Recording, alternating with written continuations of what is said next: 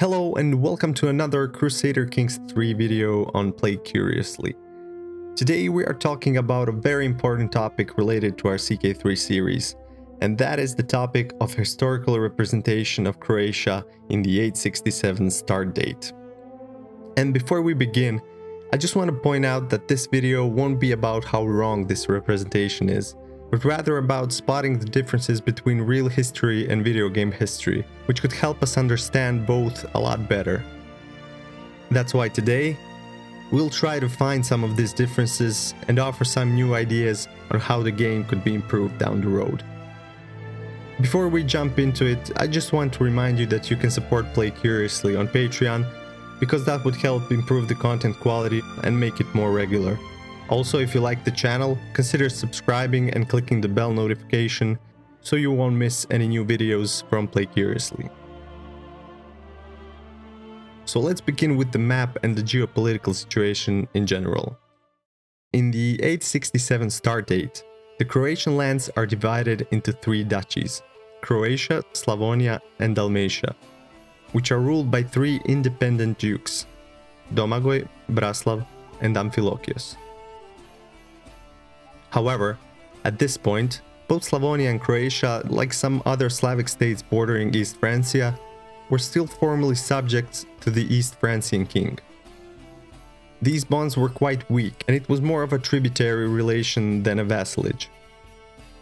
Unfortunately, the game doesn't support anything akin to a tributary status just yet, so the devs were left with two choices: keeping the Croatian duchies independent, or have them be full vassals to East Francia.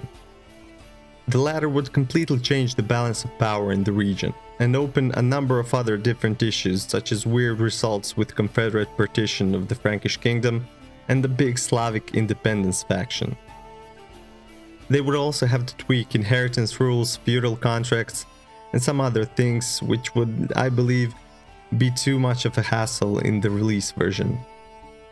So, I understand their reasoning behind this, but I'd really like to see tributary relations in the future, which would add another dimension to these states. If there was an option like that, I'd personally make all of these states, like Croatia, Slavonia, Balaton and Bohemia, fight for complete independence if they wish to do so.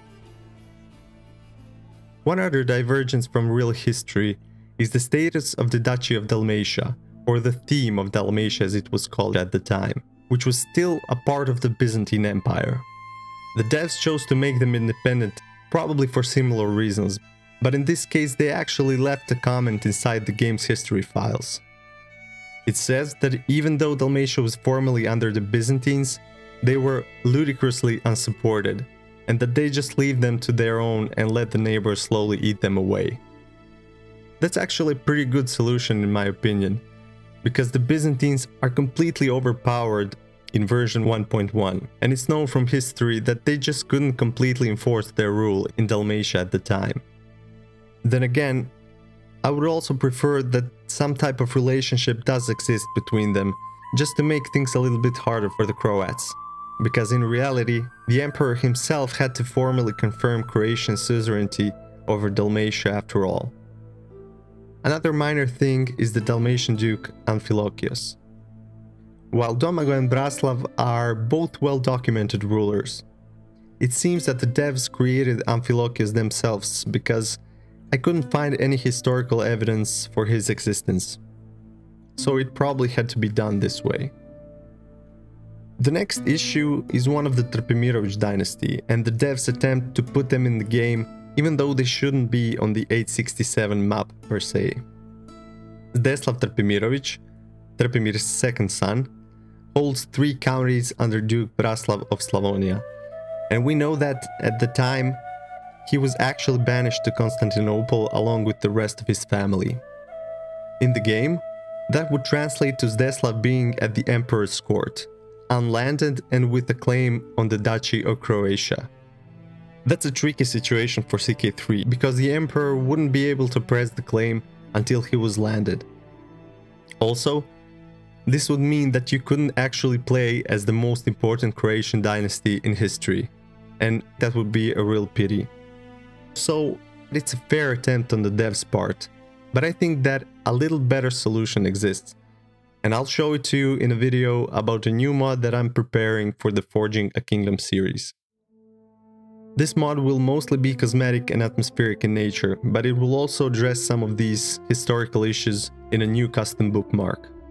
It will also aim to add a bit of depth and flavor to Croatia, with manually assigned traits for each of the existing characters, and a few new characters as well. The mod is still in the early stages, but with time, I hope to expand it both in scope and in depth. For example, I want to add some custom events and other content that will improve historical accuracy.